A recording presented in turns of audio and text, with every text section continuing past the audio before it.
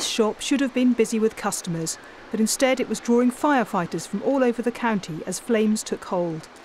The alarm was raised at 10:30 this morning, the severe nature of the fire in the original factory shop quickly apparent. On arrival, our crews were confronted with a sort of well-developed fire, which was contained within a number of terraced buildings, between 3 and 4 stories as well. So it's the oldest part of Fakenham, and there's a high risk of sort of lateral fire spread as well. It is one of the most significant fires that we've had in Norfolk for some time. Fire crews had to lead several people to safety. They said only one person needed treatment for breathing in smoke. No one else was hurt. 2 aerial ladders had to be brought in. At its height, a total of 90 firefighters were on the scene. They managed to stop the flames spreading, a challenge in such an historic building.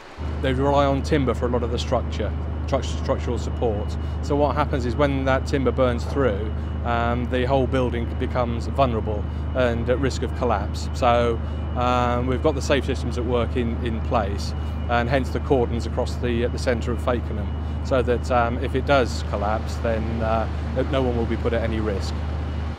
The fire sent thick clouds of smoke billowing above Fakenham. They could be seen from 10 miles away. Police closed roads to keep people at a safe distance. Worshippers at Sunday service in the nearby church had to leave, while a nearby care home was evacuated by police. The historic shop was home to Aldous' fashion store until 2008, when the company moved to larger premises in the town. Some witnesses suggested the fire had started in a car outside the shop. The fire service say there'll be a full investigation. They'll be at the scene for some hours yet. Vanessa Kemp, ITV News.